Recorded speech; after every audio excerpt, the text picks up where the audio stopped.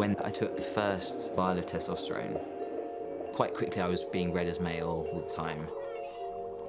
It's not about more male because more valid, it's just this is me. He just said, I'm a boy and I want to be a boy, and I did think, oh my God, that means I won't have grandchildren from Freddie. I've always wanted to have kids one day. Not only women feel broody. I'm going to have my own baby and I will be the dad.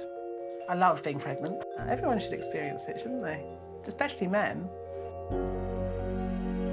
Seriously, awful.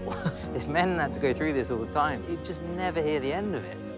This is a film about me having a baby, but what I feel like I'm going through isn't me having a baby or pregnancy. It's like total loss of myself.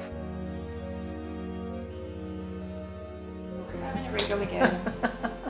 Oh, so exciting. As a trans man, to carry your own child is a scary, daunting prospect.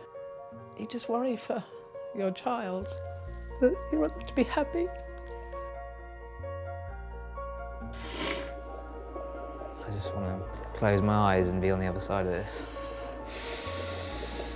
Oh. Well done, Freddie. Well done. Oh, God.